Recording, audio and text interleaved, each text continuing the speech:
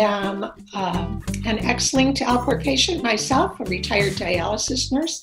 I'm on the board of directors for Alport syndrome, and I'm happy to be here this afternoon, and we'll turn it over to Joanna. Hi, everybody. My name is Joanna Weinstock. I'm in Vermont, and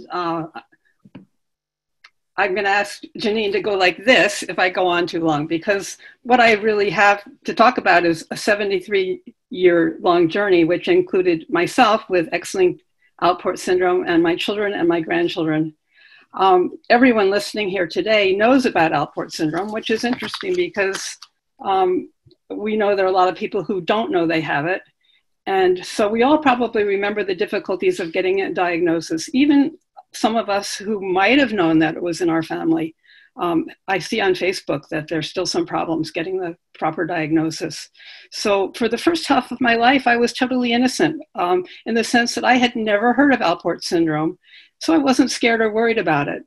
But from the age of 5, it was noted that I had protein and blood in my urine, which was believed to be due to having had a post-strep glomerulonephritis, which followed a minor strep infection, which I remember was on my 5th birthday. I didn't know it, but my parents were told I should probably never have children because they thought it might not be safe for me with my kidneys.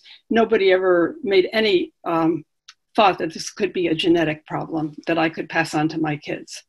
When I was in my early 20s, I went to see a nephrologist who did a lot of tests. I realize now from my current perspective, he was probably looking for urinary problems, not so much in the kidney.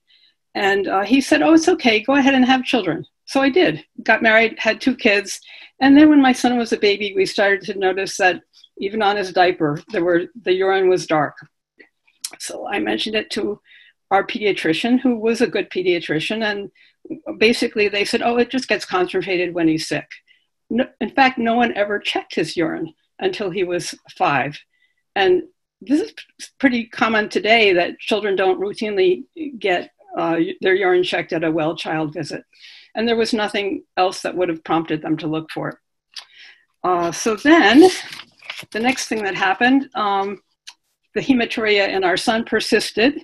So he was referred to a urologist, and he was put on antibiotics for almost 2 years because they thought they were treating infections. At the same time, in routine hearing tests at the school, they started to notice that he had some hearing loss. So he was referred to an ENT doctor, ear, nose, and throat, who said, despite his testing, that the results were so inconsistent that it was a behavioral problem. I just want people to realize if you are getting your children tested, that used to be pretty common that children would be diagnosed with behavioral problems. I hope that's not true anymore, but it's something to keep in mind. So they wanted him to see a psychologist about his behavior. And when I asked him, well, with hearing loss that's so bad, how do you do well in school? He said, because the teachers shout. Okay, so in summary, we saw 5 types of specialists over about 35 years, and none of them connected the dots. And we didn't have the internet then or Dr. Google to bail us out. So now looking back on my current perspective, which is as a family physician, I became a doctor when my children were already in their 20s. I can see that while some of our experiences were due to what would now be considered bad medicine, like the too many antibiotics, and some were due to medical arrogance of doctors not listening to the patients or the parents. Most of them were just due to ignorance, innocent ignorance, I guess, about this very rare disease. And it takes a unique combination of a doctor with up-to-date expertise. My heart was just warmed by hearing Dr. Wardy and wishing that we could all fall into the hands of a doctor like that at the very beginning to help us and help our children. So one of the things those of us who are involved with the Alport Syndrome Foundation really are trying to figure out is how to get the word out, how to educate doctors and other caregivers, and the big role that families have to play in doing that. When I was in medical school, I don't think that I ever saw the word Alport listed more than once on a sheet with 20 other diseases. And there was a lot of error, like women were carriers, and it was just X-linked. Okay, so I'm going to stop now so everybody else can have a chance to talk. Thanks so much, Joanna. Grant, I saw you nodding your head over there. Any of that sound familiar to you? Tell us about your story. I'd say about 90% of that sounded familiar with the diagnosis part. For me, ever since I was born, my mom and my dad knew, the doctors told us that I had protein in my urine. My mom knew that she had some sort of kidney disease. She'd been misdiagnosed for around 50 years. We found out when I was in about freshman year, so when I was around 15. But for me, that we didn't do anything about it until, we found that I had Alports. I found out because in 5th grade, we just had a district hearing test. And that district hearing test went completely wrong. Nothing went right. I sat, they do the whole push the button when you hear a beep thing. I sat in that room for probably 10 minutes and never pushed that button. And the person giving me the hearing test just blamed it on, oh, there's a loud fan in the background. We'll test you again next year. So she wrote me a note. She said, bring this home to your parents so they know to test you again next year. I took that note right to my mom, and I was like, you guys, you know how you make fun of me when I'm reading and I don't hear you guys? Well, it turns out it might not just be that I'm so focused that I can't hear you. I might actually have hearing loss. So we took that note. We went to an audiologist immediately, and we got my hearing tested professionally. Since then, I've been wearing hearing aids, and that was my summer going into 6th grade. And immediately my mom searched up on the internet. She goes, well, just on a hunch, let me see, hearing loss and kidney disease. First thing that came up was Alport syndrome. She went right to the Alport Syndrome Foundation website and got in touch with Sharon Labos, who had, started the foundation, obviously. So I went to my first family meeting a year after that when I was going into 8th grade. And that family meeting absolutely changed my life. From there on, I stayed involved, and I've met, so many amazing people, including Kevin Schnur, actually, who's currently on this call. But at that meeting, that was my first experience with advocating and sharing my voice. At that meeting, I met my first patients, and there was only one other kid in that room with hearing loss. So we shared our stories a lot, and we were so happy to find someone else that not only had, the same kidney disease, but hearing loss. And that was huge for me because my life had been completely turned upside down. So meeting all these other kids was absolutely life-changing. I finally had hope again. I didn't feel so alone. And that's the point of these meetings, to not feel alone.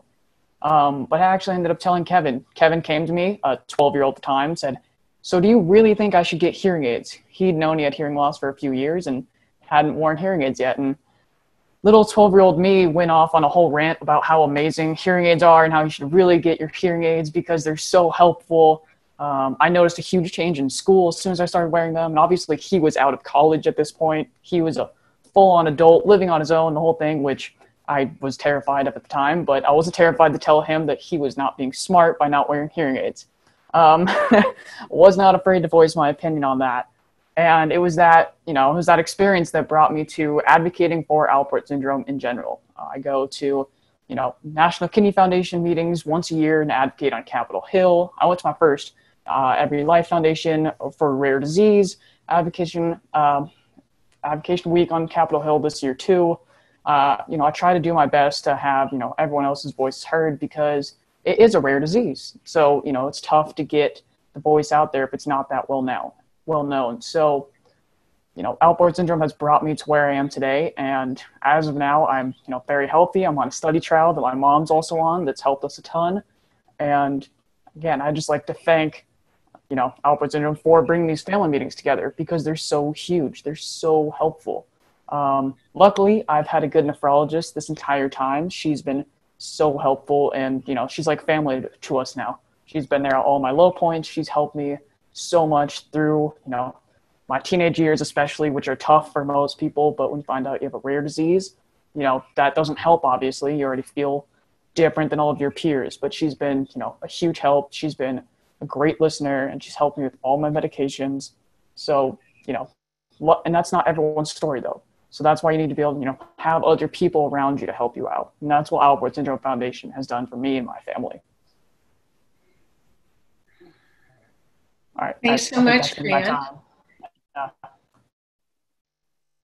Katherine, Can you tell us your story? Yeah, thanks, Janine.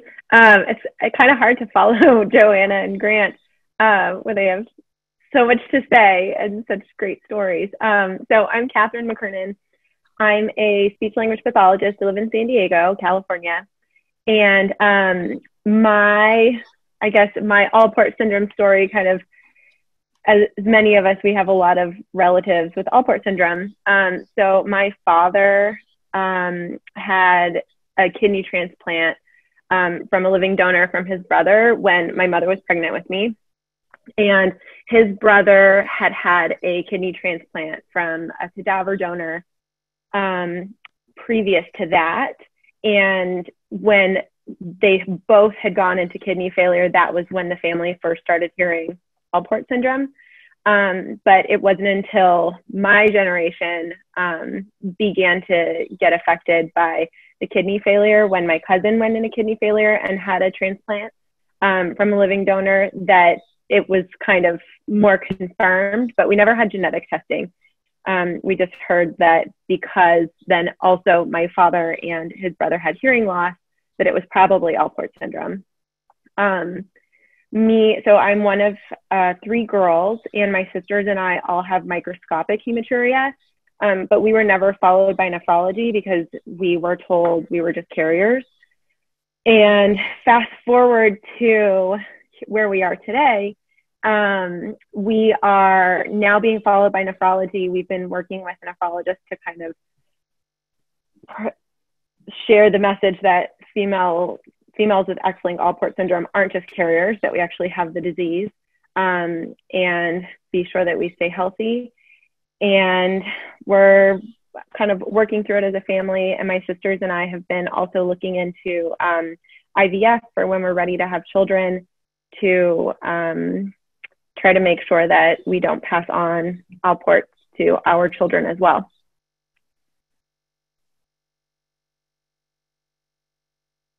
Thank you, Katherine.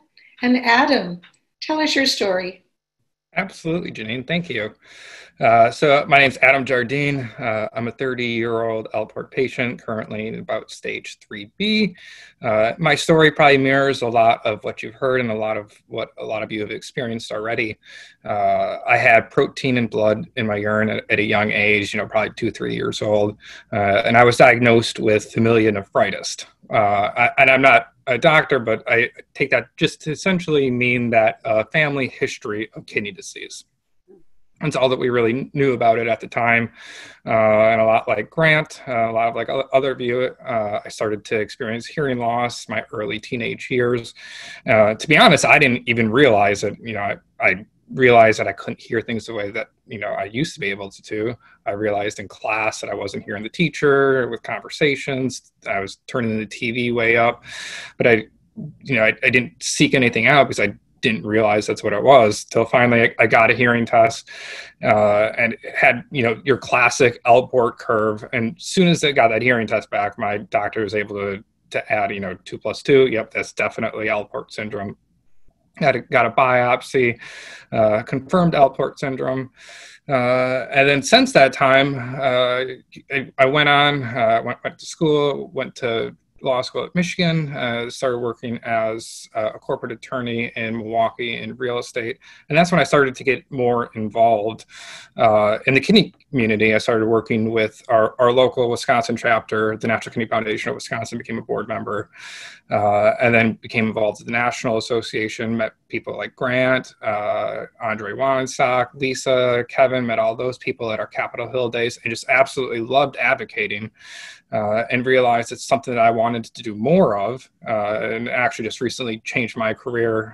I now work in healthcare policy on Capitol Hill, work on some organ donation issues, and really found that, advocating made myself happier, and being able to take, what I originally saw as a problem and grab a hold of it and really advocate for myself and everybody else out there.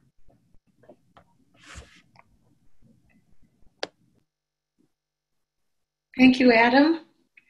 We can move into questions from the participants, and we'll start with a thank you from Alport Foundation founder Sharon, to everyone that's here today, to the panelists. We have a question or a concern from someone asking about genetics.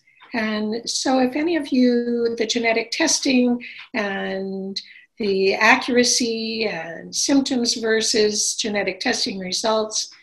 So I know that none of you are the expert geneticists, but you have experiences with genetic testing that you might want to share?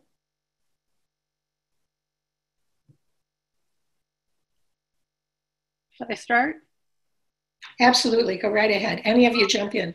Well, this is one of the first things that happened. I used to be a medical librarian, and so I was able to do some research. And I think this was in the 80s. I found out that there was a group at the University of Utah that was looking for people who had Alport syndrome. By then we had just had a diagnosis. And it turns out it was Dr. Curtis Atkin and Dr. Martin Gregory. And I didn't know it at the time. Curtis Atkin was a PhD who himself had Alport syndrome and had been working on discovering the gene, the X chromosome. And so I just can't tell you how much it meant to me, first of all, to know that there was somebody else in the world who had Alport syndrome and somebody was working on it. And they found out that we had a mutation and that matched a mutation from a family in Denmark, who I will probably never know. But it turns out it's not that simple. There's thousands of different mutations, and probably almost every family has a different mutation. So when I took part in the Athena study, they did my genetic testing as part of it, and it turns out I have 3 mutations. So the question is, where to get tested? There's so many different ways of testing. It's really complex, but the genetic testing is getting simpler. I think it might be helpful if you had known what mutation you had to go in and really define it. But it's hard to keep up because the science is changing so much. I think if we look on Joy Tull wrote a good answer to somebody last week on Facebook. And she was really explaining, you could still possibly have a false negative test. So you think you're negative and you're not. So as a physician, Joanna, certainly it leans back to the need for not looking just at one test result, but looking at the whole patient. Yeah, and I think, as a doctor, I'm rusty. I haven't kept up with the rapid changes. I think the thing would be to try to get a referral to a geneticist who could help you figure out the best test for your situation. Grant or Katherine, Adam, your experience with genetic testing? Yeah, I recently did the free Invitae testing. My nephrologist wasn't aware of it at the time, but heard about it through the ASF community. I brought it up to my doctor. He filled out the form. It was super easy. I just went in, got my, I think it was just the blood test, got my results back within a few weeks. Go ahead. Yeah. Could you name that again, please? Invitae? Invitae, yep. Invitae, yep. It was free genetic testing. Just mentioned it to my doctor.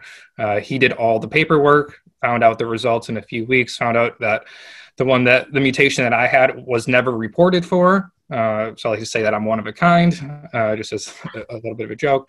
But yeah, it's good to know exactly what mutation that you have and be able to confirm it through the genetic testing.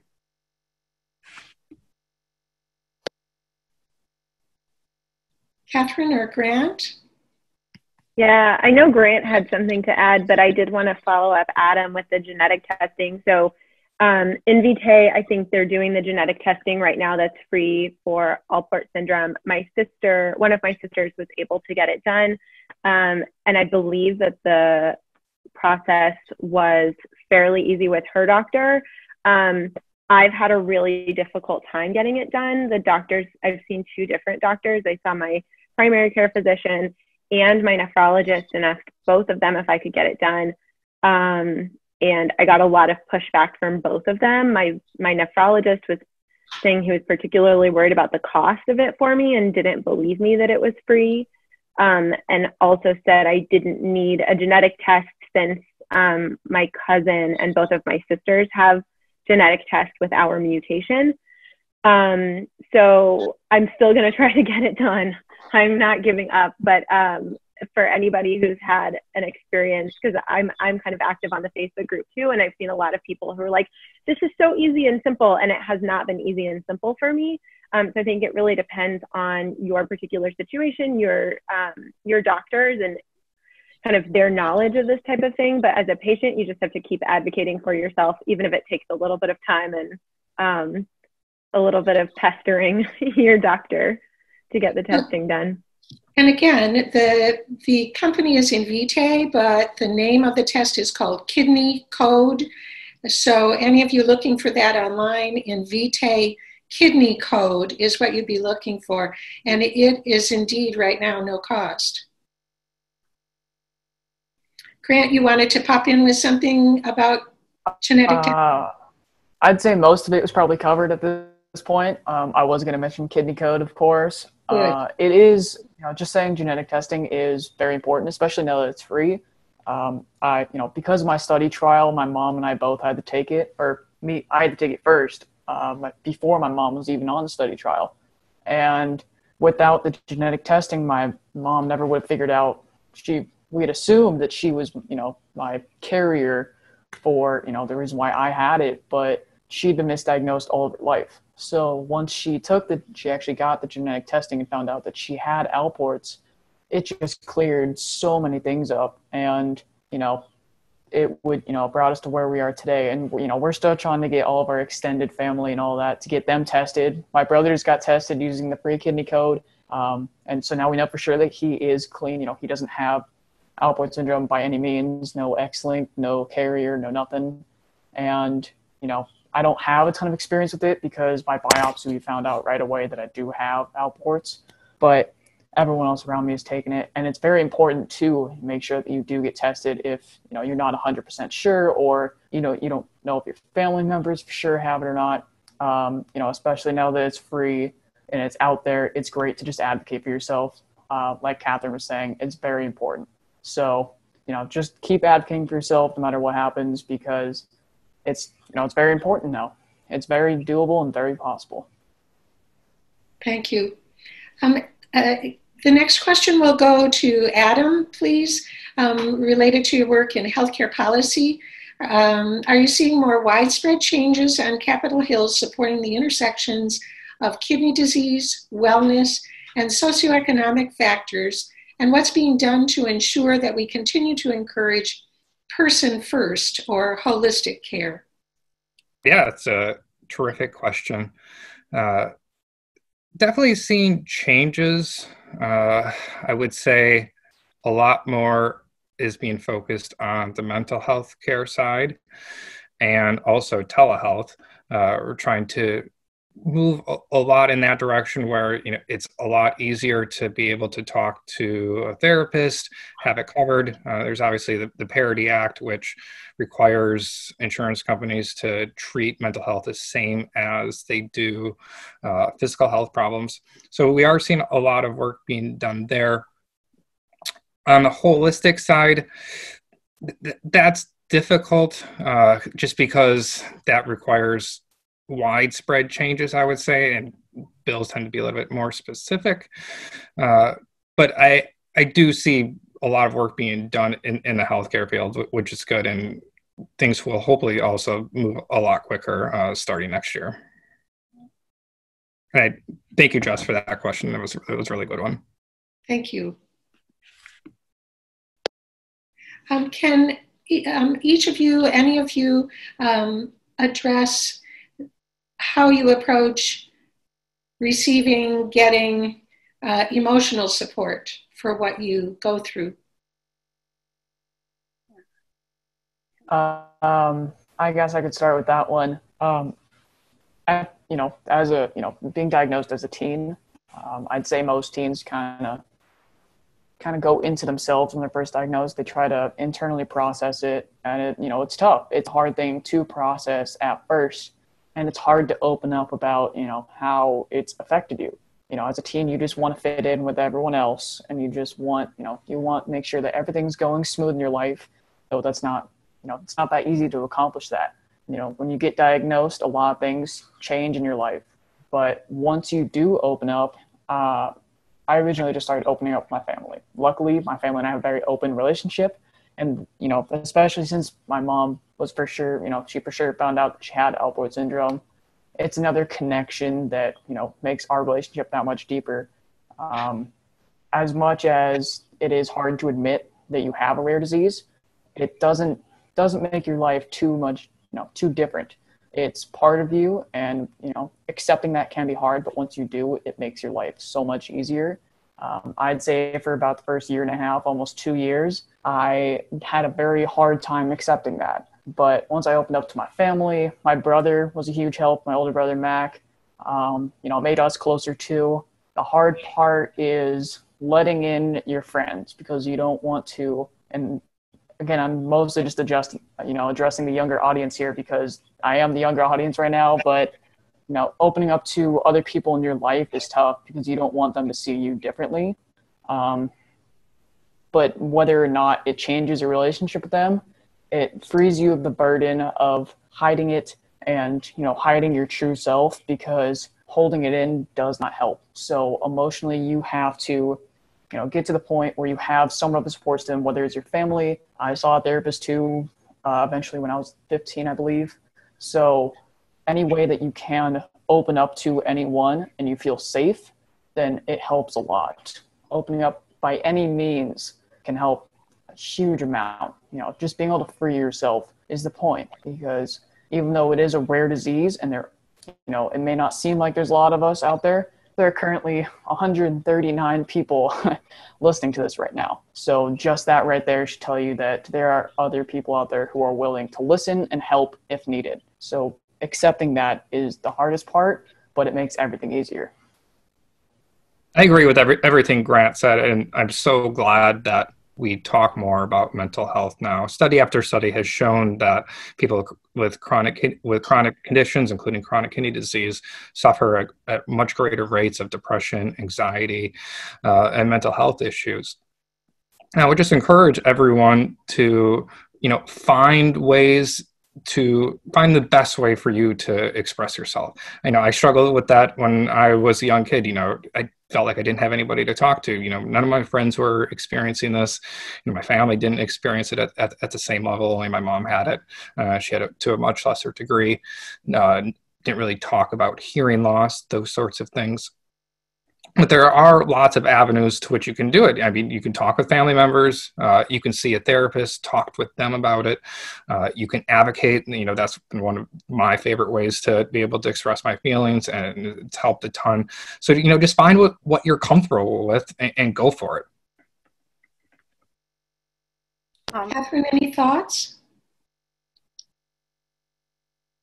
Yeah, so I think my perspective is a little bit different, because I still just have microscopic hematuria, and I'm not anticipating that I'll go into kind of a chronic kidney disease anytime soon, although I know it's possible. But for me, I think one of the biggest emotional difficulties with my family has been the hearing loss. That my father has had a progressive hearing loss that has worsened from kind of a moderate hearing loss when I was a child to now severe profound hearing loss. And that's impacted our family emotionally a lot, because it can make it really hard for us to communicate effectively. And yeah, so I mean, I would say for us, one of the biggest things is being able, like Grant and Adam were saying, to be able to talk about how frustrating the hearing loss is. And as the hearing technology has improved, to be able to use some of the technology and our knowledge about hearing loss to, I guess, lessen the impact as much as we can. But I think that that's been a big emotional stressor on my family. And that leads nicely into another question, and that is, how are any of you coping with your hearing loss in this day and age of wearing masks and social distancing? Lip reading is a little tough right now, isn't it? Yes. Yeah, please, any of you, jump right in. Yeah. I have hearing aids, but I didn't realize how much I still depend on lips. Yeah, I didn't. I've noticed it. I'd say I noticed it about 2 years ago with my family that, whether or not I've practiced lip reading at all or anything like that, naturally I look at people's lips just as extra support. And I didn't really think about that for a while. I just naturally ended up doing it. And I'd say that with the masks, it's another avenue for you to, depending on who you're talking to, say, hey, real quick, because, asking someone to repeat themselves numerous times can get a little embarrassing.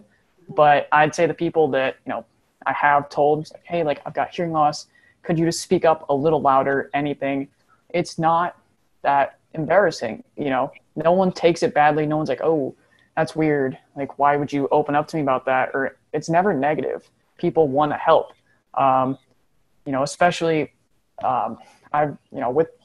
like Katherine was saying, hearing aid technology has gotten so much better.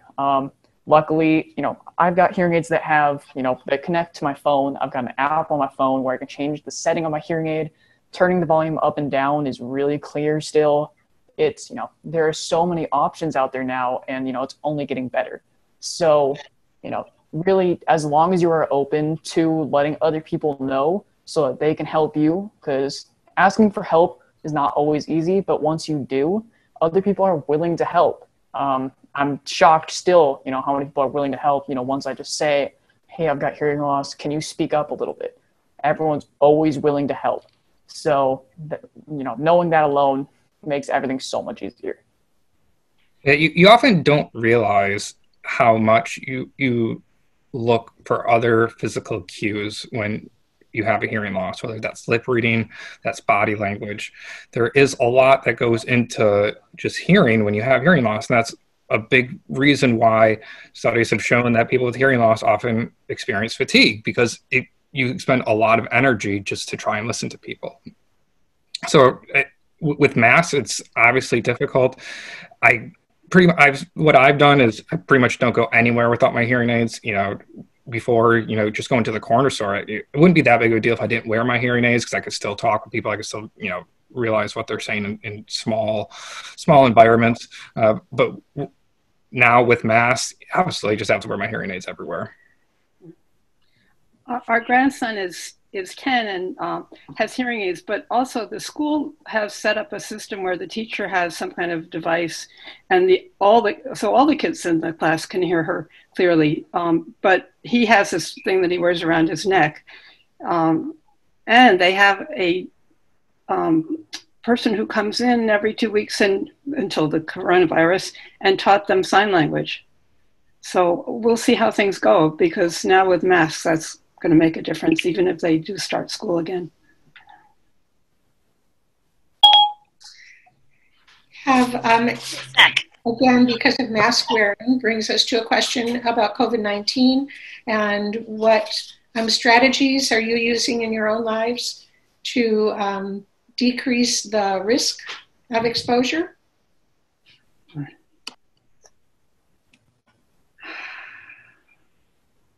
Yeah, I'll take that one. So I'm sure a lot of people have seen that people with advanced stages of kidney disease are at more risk for complications. I think, like all things, this is a balancing approach. You have to understand where you are at, if you're early stages or later stages, taking the necessary precautions. I still have to do things. I still have to go to the grocery store. I still have to do things for myself. We go out to the national park, go on some trails, but you still have to be realistic about it. And, wear masks, keep socially distanced. I remember, back in 2009 when H1N1 was a big deal. I caught that, and that was extraordinarily scary. I got terribly sick from that. So it definitely is real, and you just have to be realistic about where you're at and take those necessary precautions. Yeah, I'd say it's all about the precautions. I mean, even as, a young person, I'm still aware that I have rare disease, and, knowing that I'm less at risk to get it, still it's scary to know it's out there. But, I always bring extra gloves. I put gloves and masks in my car so that even if I forget to bring my main mask, I've always got a mask wherever I go. Obviously I social distance, whether I'm going into a store or not, I always put on gloves just to make sure. And it may seem kind of weird because not everyone else is wearing gloves, but I'd rather be on the safe side, obviously. My family's been really careful too at the very beginning and still continuing. Whenever someone went outside for, a period of time, we'd come in, immediately change our clothes, wash all of them, take a shower, the whole thing. I mean, we tried desanitizing everything, or sanitizing everything. And just the small precautions, just to, even helping your, mentally thinking that you're, safer than you are, help a ton. You can only do so much, but gloves, mask, showering, the whole thing, it helps.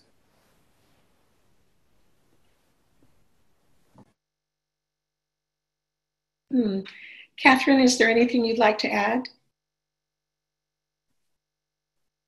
No, I think Adam and Grant did a nice job answering that. Thank you.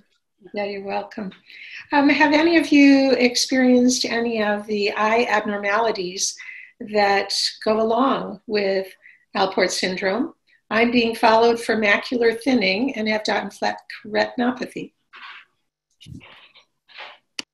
I haven't, but when my son was a teenager, he kept getting corneal erosions. They're very painful. And they really never made any connection to it being related to Alport syndrome. But I suspect it may be because there is a basement membrane in the cornea of the eye. And I wonder if other people had that problem. I haven't run into the eye abnormalities. I wear glasses for long distance, and then when I'm on a computer just to protect my eyes a little bit. But it's mostly likely involved. The reason why I wear eyeglasses is because as I get older and being in front of the computer so much. We have another question on medications. What medications do you take? And do you experience any side effects from that? And I'd like to throw this one at Grant because I remember early on when we first met, that was one thing your mom had talked about, some difficulties you had with your medications. Yeah, I'd say that's experienced by a good amount of, newly diagnosed people too. A lot's changed, but I'll start, kind of from the beginning. I started with lisinopril and losartan, and I naturally have low blood pressure, and both of those medications lower your blood pressure. So I was getting to the point, and I was a very active kid. I was playing 3 different sports at the time. And I couldn't, those medications lowered my blood pressure to the point. I think by the time when I got off them, I think my latest blood pressure was around 63/52 or something like that. So I think my doctor said I had the blood pressure of a 5-year-old. So I was constantly fatigued. Any exercise, I pretty much passed out. My life changed completely. Couldn't play any more sports, and I must have tried at least 12 different variations between the 2 drugs to try and combat, how little I could take, where I was still helping my kidneys and still being able to live a life. And that's how I got really close with my nephrologist too, because I was very open with her, and I was saying, after, we try a certain dosage, then after a week I'd say, here's what happened. And we worked really closely together trying to figure out the best dosage possible. But it was really tough at that time because as a teenager, my body was, you hear it a lot, your body's changing a lot. I was growing, I was, trying to live my life differently. I was at school longer and I had more homework, I was more stressed. All of those factors came into play. So it was very hard to find, the correct dosage. luckily I got on the study trial, and that went, it's going so well. It went so well that I was able to get off those drugs. But I'd say it's pretty common for people who are taking, ACE and ARBs like closartan and lisinopril to experience fatigue. I'd say that about 80% of the teens that I've talked to at all the family meetings, they all say the same thing. They're very fatigued. They pass out a good amount, and it is scary. So I'd say that as long as you're open with your nephrologist, that's what helps the most, because they want to make sure that you can still live your life and help your kidneys at the same time. So that's what helped my mental stability as well, being open with my nephrologist. Katherine, I see you nodding. Can you add to that? Have you had trouble with medication? No, I haven't had trouble with medication, but it's been interesting, to hear Grant's perspective as a young person with Alport syndrome, and then to hear my father's perspective, who's in his mid-60s. And, like I said earlier, he was the recipient of a transplant 33 years ago, and he's been on medication for the last 33 years, and he's now experiencing a lot of side effects from the medication, that it's making it really difficult to make a change because the kidney has been so successful for him. There's fear about changing medication. And so that's been something that I know that he's been working through. So it's interesting to hear Grant's perspective at the other end of life, I guess. So we have just a couple of minutes left, and we've tried to bring the questions forward as they've come in. And if we didn't get to yours, then we'll find other ways to address those questions, either through a pre-recorded session or through an additional webinar. We also can email or message you directly. So I'm keeping track of a couple of names in particular where you have a scope of questions that we might be able to address in more detail. So to close from our group, I'd like you each to just comment on this question. Do you find that having Alport syndrome shapes how you think about your future in any particular way? I guess I could start with that one because I'm at the younger end of this perspective. I would say that it definitely has, but I'd say it's more positive now than it ever has been. Like I said before, I advocate a good amount, and it's shown me, my interests and my passion starting in 7th, 8th grade. So, looking at my future, having the hope of, great hearing aid technology and medications, it makes me feel safer knowing that whatever I go into, I'll be, everything will work out because I feel safe, with my life now. Obviously, since I'm off those other medications, my quality of life is so much better, and I feel, I have so many more options in the world. But since learning about Alport syndrome, and since I told Kevin to go wear his hearing aids and stop being an idiot about that, because hearing aids do help you a lot, I've learned a lot about myself. And, once you realize that something about yourself is different than, say, your peers, and once your life changes that much, you have to look at yourself from a different perspective in order to get over it. And spending so much time to think about that is huge. So I'd say that my future it's so much brighter, and I can, I have a much more narrow perspective on what I think I want to do because I'm able to help so many other people. Yeah, I'll say I'm an Alport's patient, and I know that, within the next 5 years or so, I'm definitely going to have a transplant or dialysis. I know it's part of my future, but I'm not defined by Alport syndrome. When I go up and meet somebody, I don't shake somebody's hand and say, my name's Adam. I'm an Alport syndrome patient. It doesn't define who I am. So yes, I absolutely think about it when I'm making decisions.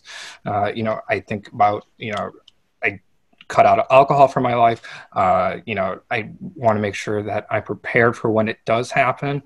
But at the same time, I have to be able to experience life, and I have to be able to go after my goals and my dreams. So I'm not going to let it limit limited to what I can do. If I want to go skiing, I'm going to go skiing. If I want to take a risk on my career, I'm going to do that. So it's important to definitely have the perspective about it and to think about it, but it doesn't define who you are.